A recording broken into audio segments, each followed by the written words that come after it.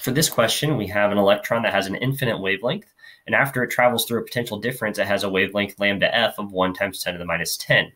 And it says, what's the potential difference that's transverse? We're going to draw a picture. So this picture shows the momentum initially is P0 because momentum is equal to, for Broglie, is equal to Planck's constant divided by the wavelength. If the wavelength is infinite, then the momentum is 0. And it travels from a 0-point potential to V1. Okay, and so because there's a potential difference between these 2 points, there's going to be an electric field flowing in the opposite direction, which will cause the electron to gain energy.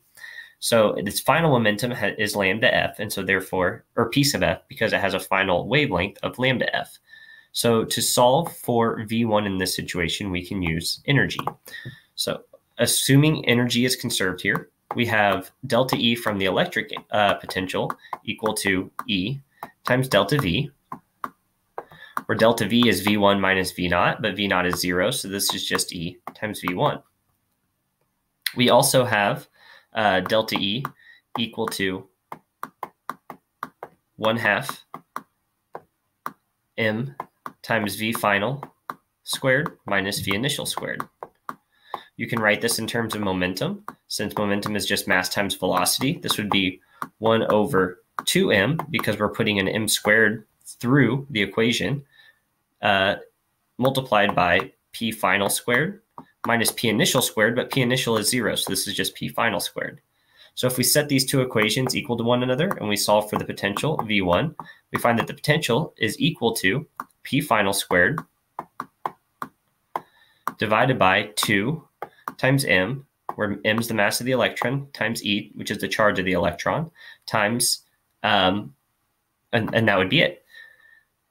So now we can substitute for p sub f, h bar over lambda f, since we said that's what the momentum is equal to for de Broglie.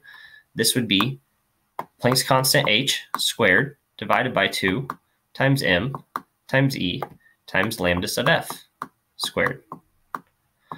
We were given lambda sub f in the start of the question. Planck's constant is equal to 6.63 times 10 to the minus 34. The mass of the electron is 9.11 times 10 to the minus 31 kilograms. And then the charge of an electron is negative 1.6 times 10 to the minus 19 coulomb. If we plug those values in, we find that this is equal to negative 150 volts.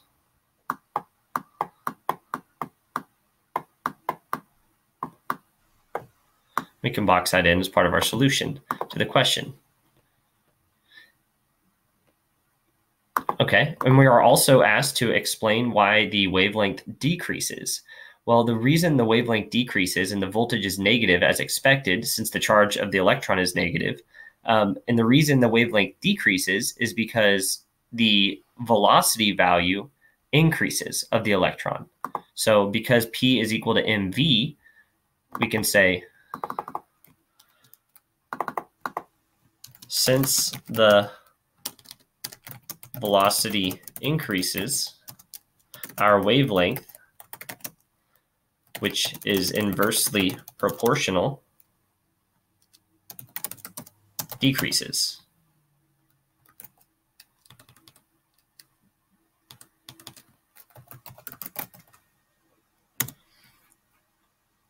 We can also box that in as part of our solution.